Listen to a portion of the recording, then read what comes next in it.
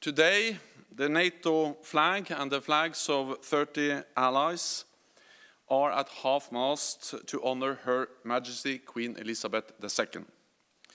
She was a strong supporter of transatlantic alliance, of our armed forces and our values.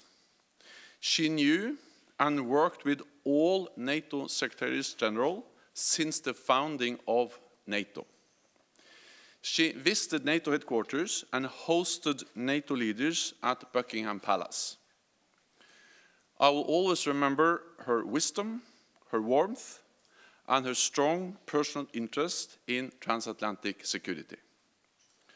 Our heartfelt condolences to King Charles III, the royal family, and the people of our allies, the United Kingdom and Canada. Thanks a lot, Thomas Kuczka, monitors into Russian-occupied territory. How do you explain that? I'd like to join Jens in taking a moment just to honor the truly extraordinary life of Her Majesty Queen Elizabeth II.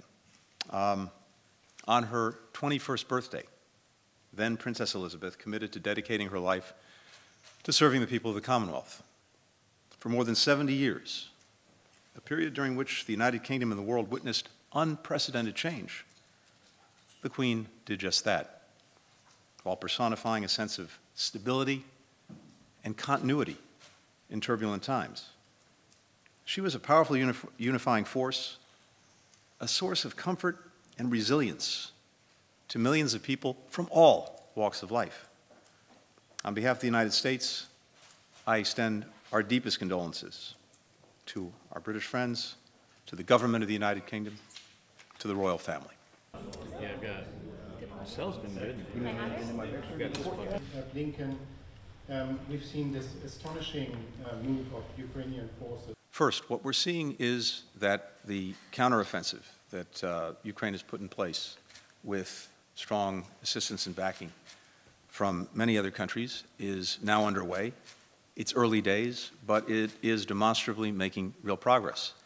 It's focused in the south, around Kherson, in that area, but we're also seeing Ukraine not only hold the line in the Donbass and in the northeast, but, as you noted, make a significant advance, moving some 45 to 50 kilometers in one area past what had been the existing Russian line. I think it's too early to say exactly where this will go, when it will get there, and exactly where it will end up. But I think we can say that Ukraine is proceeding in a very deliberate way, with a strong plan, and critically enabled by resources that many of us are providing. Thank you, Mr. Secretary. Thank you, Mr. Secretary General. Thank you.